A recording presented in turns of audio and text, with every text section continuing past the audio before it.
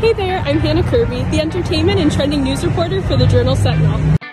Today, I'll be taking you around 3rd Street Market Hall to show you what it's like. It opened earlier this year in the Avenue, a mixed-use development in the former Grand Avenue Mall. The food hall features several vendors, including Dairyland, Hot Dish Pantry, and Make Waves. There's also a full-service bar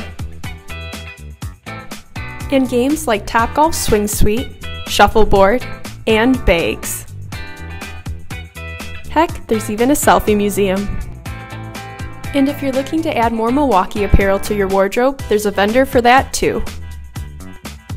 To stay in the loop with what's happening around the city, subscribe to my weekly newsletter, BMKE, at jsonline.com.